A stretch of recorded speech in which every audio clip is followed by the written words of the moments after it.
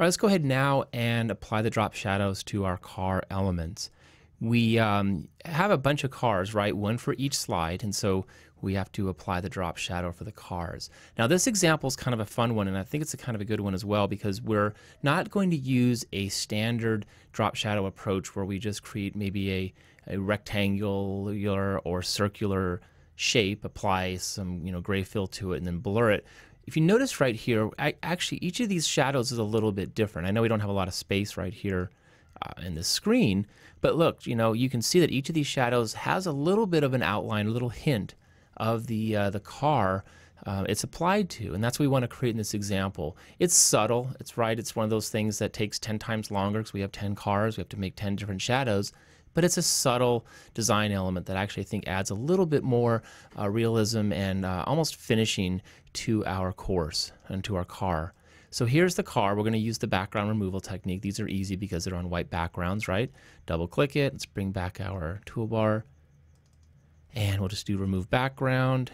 Drag the handles out just a little bit. This is on a solid white background, so this is obviously very easy. Click away, and then there's our car. A couple of things we want to do. First I want to do is just save this car out. I could duplicate it, right, to create the shadow part, but I want to save this because I actually want to fill a shape with the car. And the reason I want to do that is so I can add some transparency to that. So right click, choose Save as Picture. Now I already have this one, so I'll just call this one Car 01, and I'll just call this Test real quick, just because I've already put this together. So Car 01 Test, save.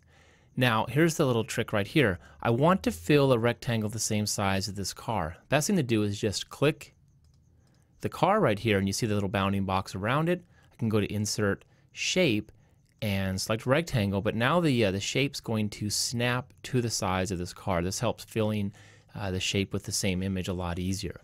So with that selected, I'm going to right click, choose Format Shape, and let's go ahead and just choose, well, first we'll turn off the line, no line. Then for fill, let's use Picture or Texture Fill. And we'll navigate to the file, so File, and there's my test, and we'll leave it like that. So I'm going to keep this open just because I'm going to work from it. Move it over here for a second. So now I have two cars, right? So this is the default image, and this one is the rectangle filled with that. So let's go ahead and just reduce the color for the shape filled, the image filled shape, right? So we'll do picture corrections and drag brightness all the way down. Glow and soft edges. Let's try a soft edge of 8, and we might have to adjust that a little bit. Now here's the secret right here. Take this car, and we're just going to scale it down. And notice how it retains some of the outline of the car.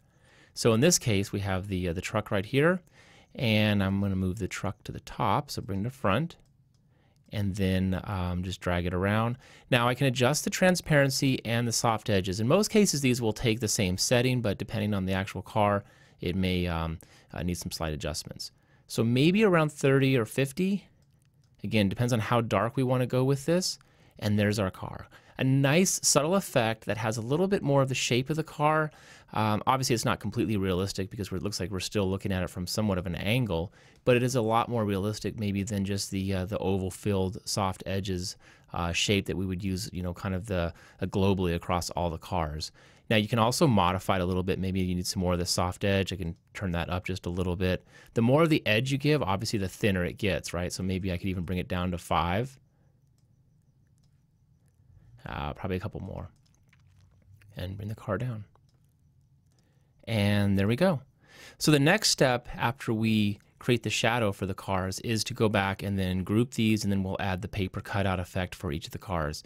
So we'll repeat this process for the remaining cars. Oh, we already did it. But there's our drop shadow effect. You can see how each car is a little bit different, and hopefully that is a little bit more realistic than what you would expect if you had just used a traditional shape.